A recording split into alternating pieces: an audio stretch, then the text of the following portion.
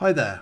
If you're diving into modern WordPress development, you've come to the right place. But before we get started, we need to make sure you've got the right tools set up.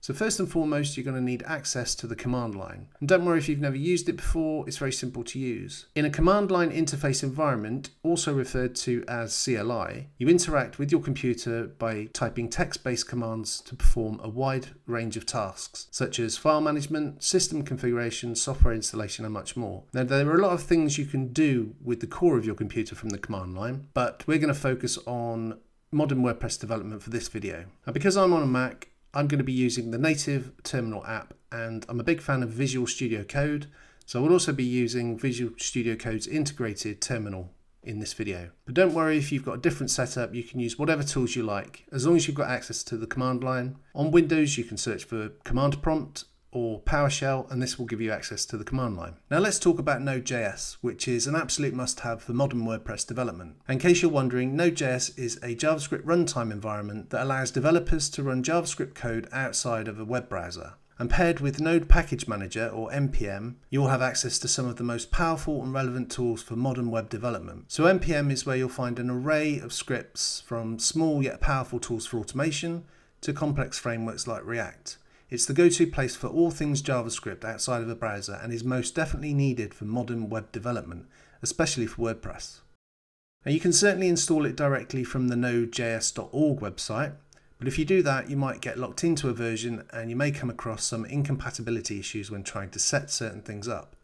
Now, at the time of creating this video, for modern WordPress development, it's recommended to use Node.js version 16 or higher.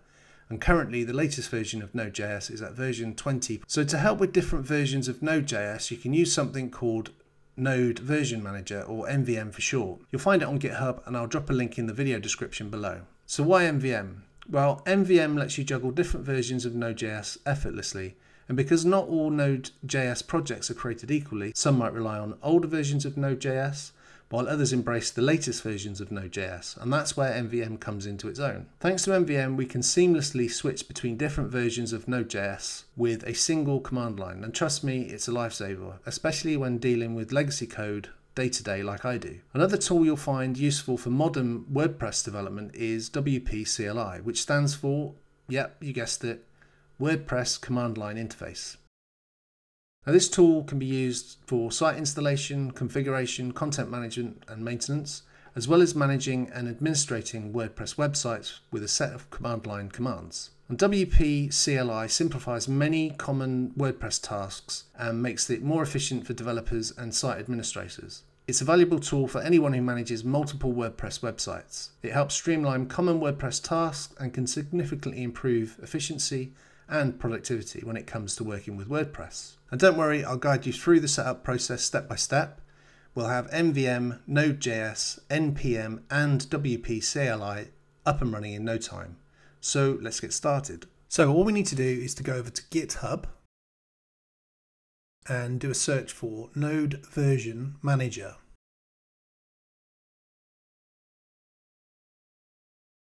And the first result we get is NVM SHNVM, and this is Node Version Manager. So I'm going to click on that link, and I'm going to go scroll all the way down to installing and updating. Click that link, and we have two scripts that we can run. We can either run the curl, which is the one I'm going to use, or you can run the wget. So I'm just going to copy out the curl, and then I need to go back to my terminal and then just paste this code in. And all that's going to do is it's going to install Node Version Manager for me. So hit return. Now, in order to check that we've installed that, we need to create a new session. And the way to do that is to simply close the window and just create a new terminal window. And then I'm going to go NVM-V. And it's showing me that I'm actually using 0.39. Now I can install Node with NVM by typing NVM node install. And to clear my screen, I can just type clear. And now I can check what version of Node I'm running. So it's running the latest stable version, which is 18.17.0. And I can check my NPM version, and that's running 9.67. Now we've installed the current stable version, which is 18.17, but there are other versions available to us, and we can list those by typing nvm list. Now in our list we can see all of the current stable versions of Node.js listed at the top, with the current version that we're running in green, and we've also got some legacy versions down below. Now there is another version of Node.js that isn't listed by Node Version Manager, and we can check that out by going to Node.js.org. And we can see that the current version is 20.6, and that has all the latest features. It may not be stable, but we can still go ahead and install it. So I can install that by coming back to my terminal. I'm just going to clear this out, and I can go nvm install 20. And that will go ahead and install version 20 for me, and it will actually set that as my current version. I can use Node Version Manager to check which version I'm using. So if I clear this out and go nvm list, these are all my stable versions, and it's telling me I'm using version 20. Now if I want to use different versions of Node, I can do that quite simply. Now if I just clear this out first, I can go nvm use 14. And that will actually swap to use 14, and I can check that by checking which Node version I'm running. So I can go node-v, and that's telling me I'm running version 14. And I can also use nvm list, and again this list is telling me that my current version that I'm using is 14. And there you have it. That's how you use Node Version Manager to install different versions of Node.js, as well as swapping between using those versions. Now I'll show you how to install WP-CLI using curl. WP-CLI is such a powerful tool, not only for managing WordPress sites, but also for modern WordPress development. So let's get it installed. In your browser, if you navigate to wp-cli.org, then click the quick link installing, this will take you to the installation instructions. You can use wget or curl. I'll be using curl as shown on this page. Just copy the first line, then open or go back to your terminal. In my case, I'm using VS Code's integrated terminal.